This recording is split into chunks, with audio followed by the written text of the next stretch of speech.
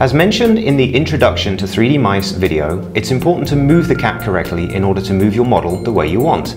For example, it is common for new users to accidentally roll their model when trying to zoom out.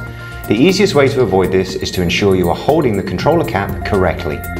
As you can see, if you hold the cap at the top, it is hard to slide the cap without tilting at the same time. This means the model will tilt when you only want to pan or zoom.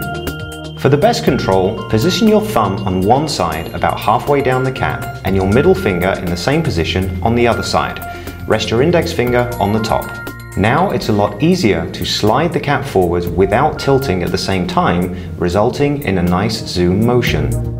When you do want to tilt the model, gently press the front of the cap down. With the right finger position, it quickly becomes easy to position your model intuitively and precisely, and with a little practice, you can really explore your model in ways you could never do before. When you install the 3D Connection driver software, you can choose to display the 3D Mouse Home application on your desktop.